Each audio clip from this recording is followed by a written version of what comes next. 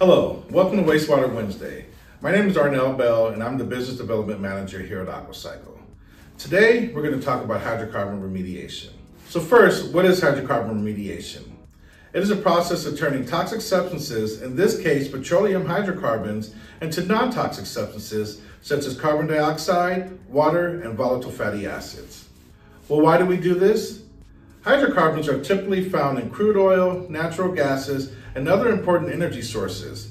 They are highly combustible and make great fuel, which is great for us, but can have a detrimental impact on the environment. They are highly flammable when burned. These hydrocarbons release greenhouse gases, and unexpected spills have a negative impact on marine life and surface waters.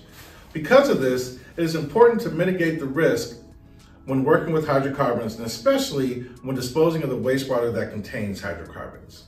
Tank terminals house a large amount of liquids, primarily petroleum products.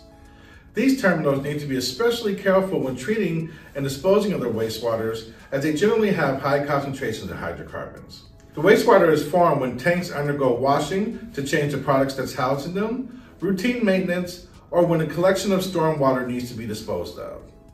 The effluent is contaminated with chemicals housed in the tank, including hydrocarbons. Additionally, tank terminals will discharge the wastewater well above permit levels or separate the hydrocarbon-rich wastewater and incinerate it, leading to high cost and negative environmental impact. Or they truck it away to be treated, increasing the risk of spills. This is where Aquacycl can come in and help. In a pilot program with the leading tank terminal operator, our bioelectrochemical treatment technology, our BET, was able to consistently achieve over 90% removal of the most challenging long-chain hydrocarbons, something their existing system did not treat for.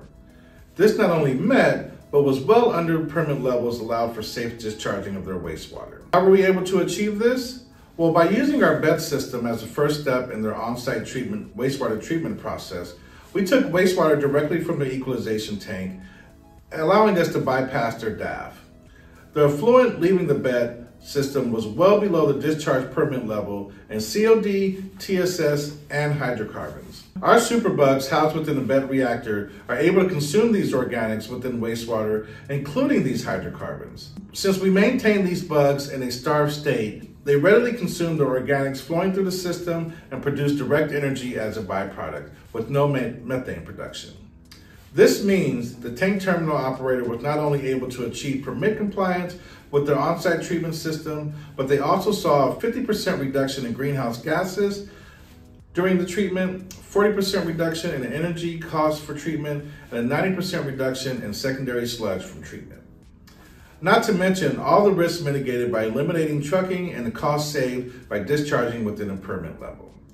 This system can be applied to tank terminals with or without on-site wastewater treatment, providing hydrocarbon remediation without the addition of extra chemicals. Learn more at aquacycl.com.